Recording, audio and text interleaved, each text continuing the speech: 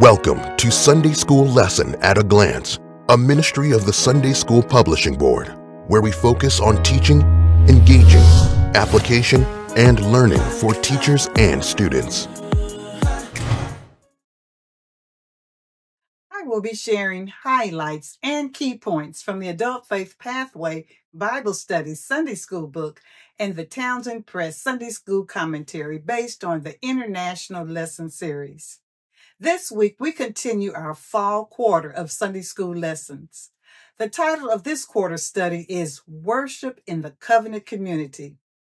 The lessons of this quarter comprise a study of worship practices offered as a grateful response to the covenant relationship that God initiated, first with Abraham and later with the people of Israel.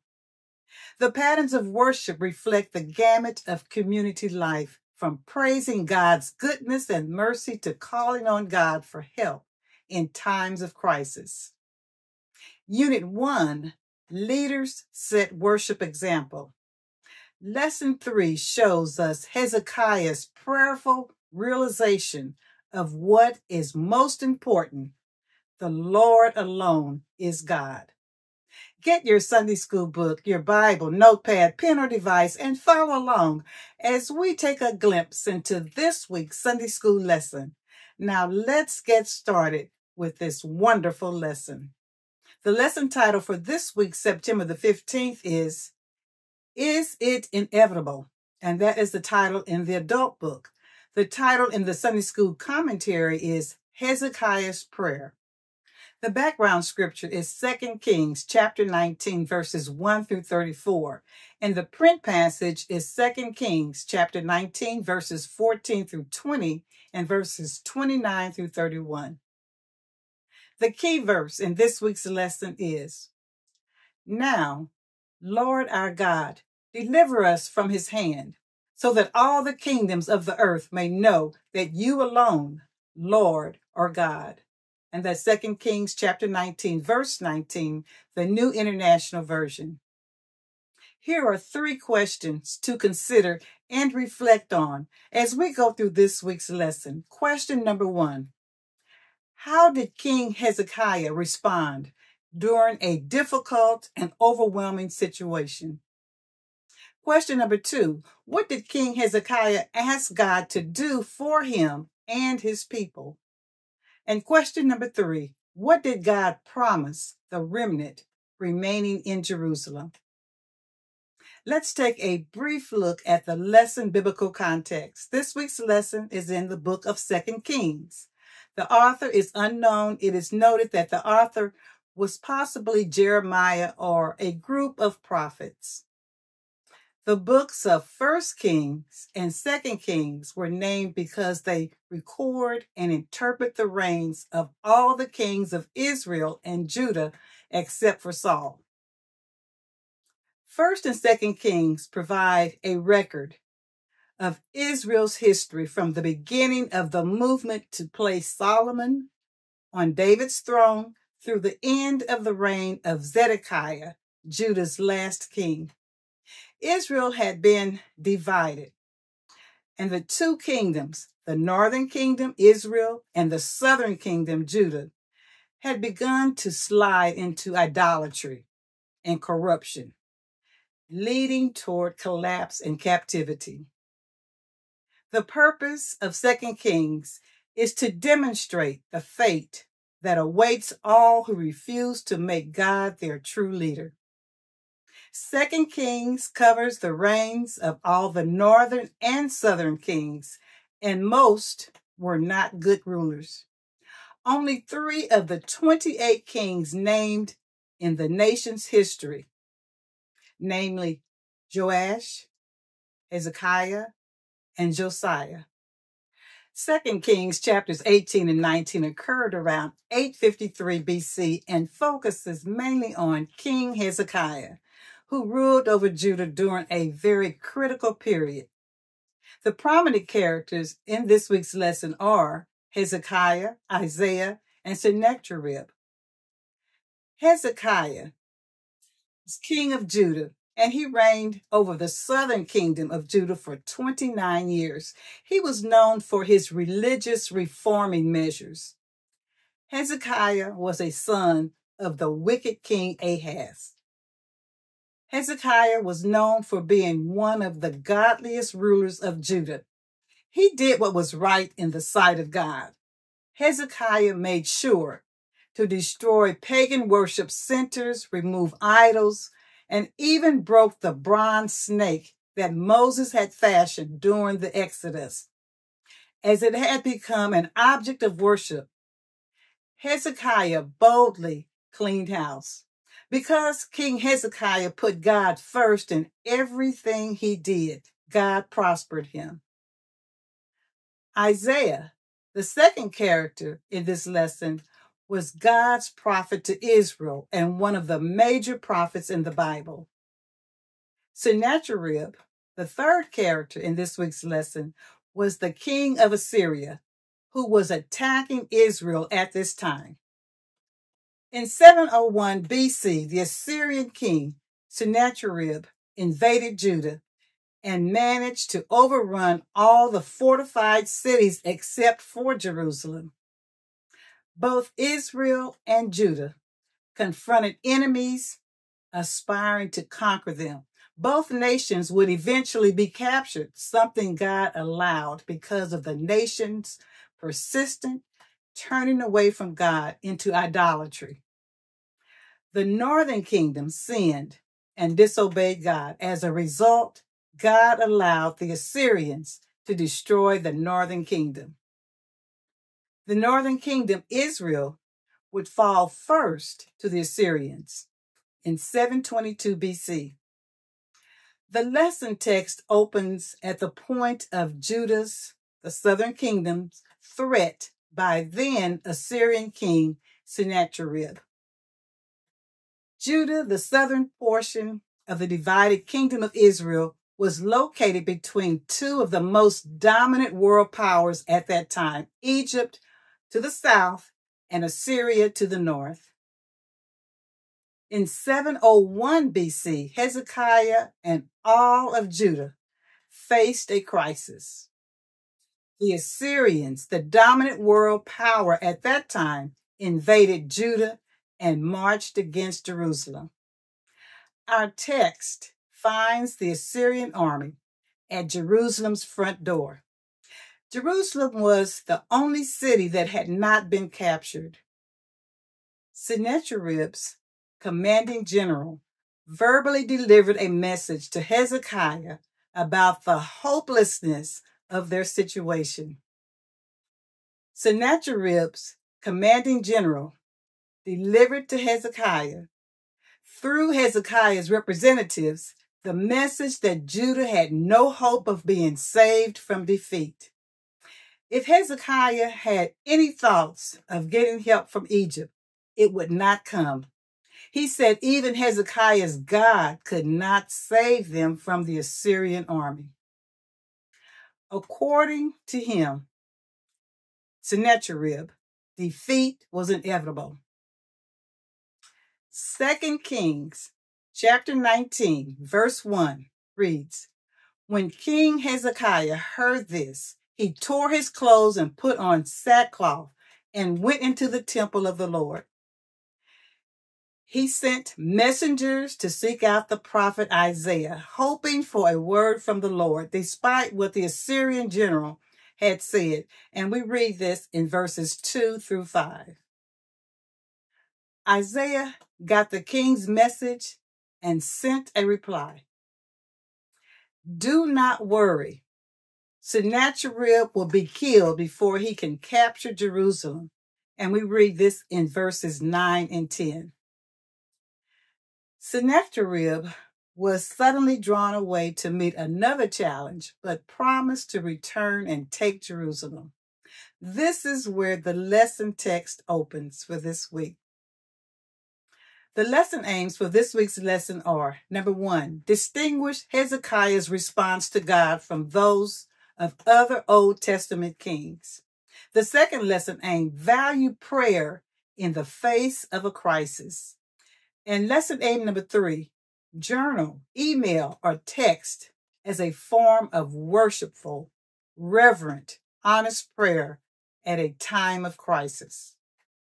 As we continue our glimpse into this week's Sunday school lesson, I'm going to share 2 key points from each outline in the lesson text and expound some on each one.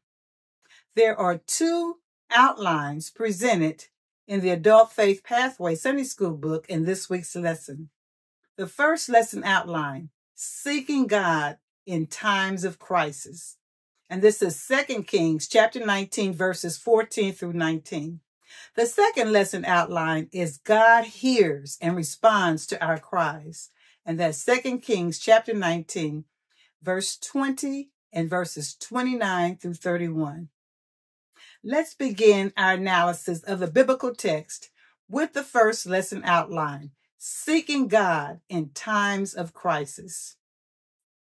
Sennacherib sends another message to Hezekiah.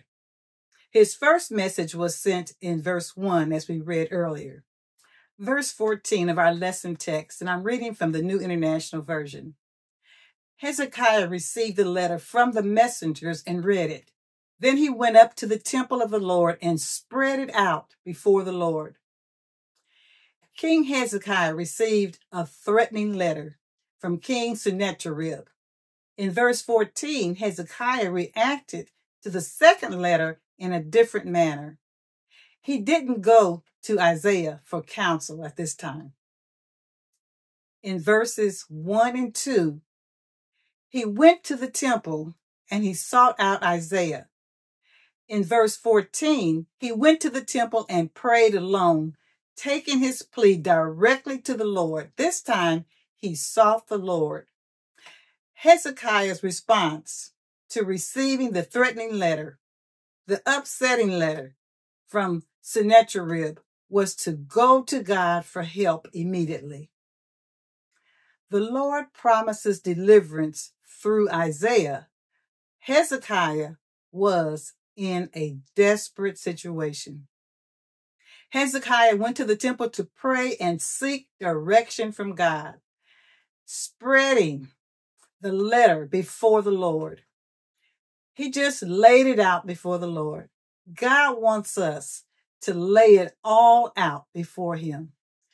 When in our helpless situation, our cares, fears, crises, situations, whatever, God can handle it.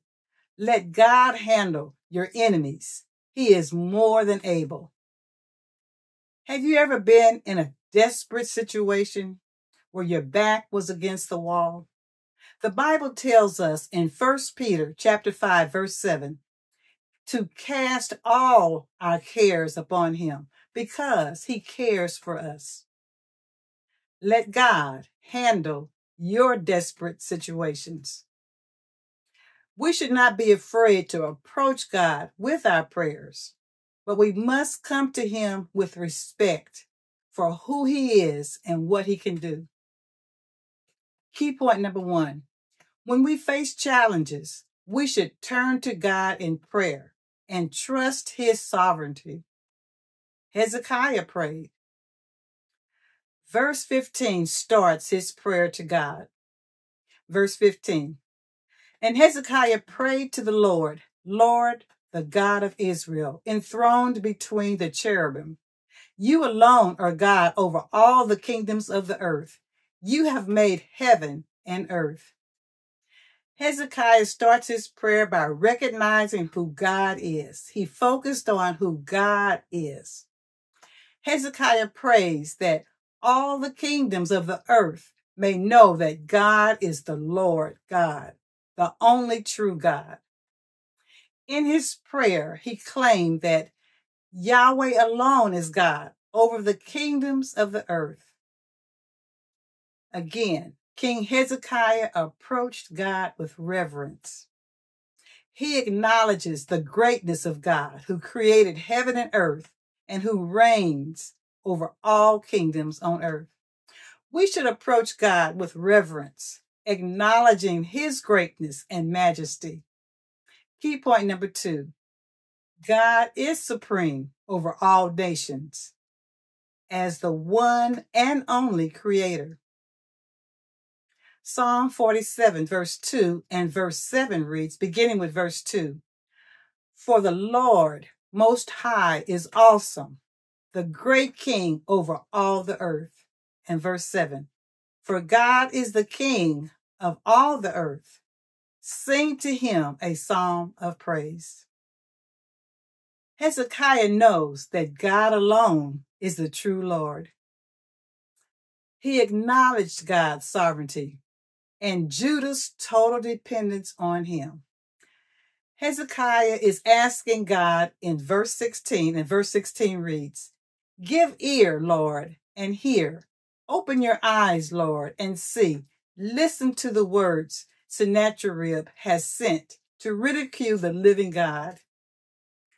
Hezekiah is asking God for help and deliverance for his glory, for God's glory, so his name will be lifted up. Verse 17, "It is true, Lord, that the Assyrian kings have laid waste these nations and their lands." Assyria had destroyed many nations and left their land desolate. Verse 18 reads, "They have thrown their gods into the fire and destroyed them, for they were not gods, but only wood and stone, fashioned by human hands." He says, "Who burnt up their gods, who were no gods at all." Hezekiah could easily understand why Syria had successfully destroyed these nations. The gods whom those nations trusted for protection were mere pieces of wood and stone. They were created objects, not a creator. So they had no power and were easily destroyed. But Hezekiah appealed to the living God to deliver his people from Sennacherib's hand. Hezekiah believed he could. This was a prayer of faith. Verse 19, "Now, Lord our God, deliver us from his hand, so that all the kingdoms of the earth may know that you alone, Lord, are God." Hezekiah appealed to the living God for the deliverance of his people from the Assyrians, from Sennacherib's hand. Hezekiah begins his prayer by pleading for deliverance and recognizing that their only hope is in God's intervention. Again, this was a prayer of faith. Hezekiah demonstrates his faith in God by praying for Jerusalem's deliverance from the Assyrians. The second lesson outlined, God hears and responds to our cries. Key point number 1, God answers King Hezekiah's prayer. King Hezekiah received the answer from the Lord through the prophet Isaiah. God hears our prayers. Sometimes he doesn't answer as quickly as we want and how we want, but he answers. Verse 20 reads, "Then Isaiah, son of Amoz, sent a message to Hezekiah. This is what the Lord, the God of Israel, says. I have heard your prayer concerning Sennacherib, king of Assyria." The first part of the prophecy predicts the downfall of Sennacherib due to his pride and blasphemy. The second part of the prophecy predicts that recovery will be slow, but the remnant remaining in Jerusalem will survive and prosper. Verse 29, "This will be the sign for you, Hezekiah. This year you will eat what grows by itself, and the second year what springs from that. But in the third year, sow and reap, plant vineyards and eat their fruit." Verse 30, "Once more a remnant of the kingdom of Judah will take root below and bear fruit above." Verse 31, "For out of Jerusalem will come a remnant, and out of Mount Zion a band of survivors. The zeal of the Lord Almighty will accomplish this." Key point number 2, God will prosper wounded Judah. Through Isaiah, God then promised Hezekiah as a sign that these predictions would indeed come to pass. For 2 years, the people of Jerusalem would be able to eat the produce of their land. It will not be stolen by the Assyrians. The Judeans had not been able to plant crops outside the city walls because of the Assyrians' presence. But God promised that he would feed them for 2 years by causing the seed that had been sown naturally to grow up into an adequate crop. The 3rd year, people could return to their normal cycle of sowing and reaping. The Lord, through Isaiah, reassured the king that Assyria would never enter Jerusalem. Rather, the invaders would be sent home and the city of Jerusalem would be spared. Hezekiah held off the Assyrians by trusting in the Lord for deliverance. As much as the Assyrians would like to crush Jerusalem and Judah, they would not be able to. God would preserve his remnant. In summary, in the face of impending doom, we too, like Hezekiah, can turn to worshipful prayer and trust in God's promises. Prayer during difficult times sustains us. It provides guidance, instills hope, and reminds us of God's faithfulness. Let us follow the example of Hezekiah by turning to prayer. It is vital to seek God continuously in all situations and trust his timing. With God's help, we can overcome any obstacle and emerge even stronger than before. So let us always turn to him in prayer, knowing that he will never leave us nor forsake us. Our closing thought and question: life is full of trials and challenges that can seem insurmountable at times. Question: how do you respond when faced with a crisis in your life? In closing, thank you for tuning in to Sunday School Lesson at a Glance. I hope this glimpse of this week's Sunday School lesson is helpful to you as you prepare to study and teach God's Word. Don't forget to click the like, share, and subscribe button. For additional information and resources, contact the Sunday School Publishing Board. Blessings to you until the next Sunday School Lesson at a Glance.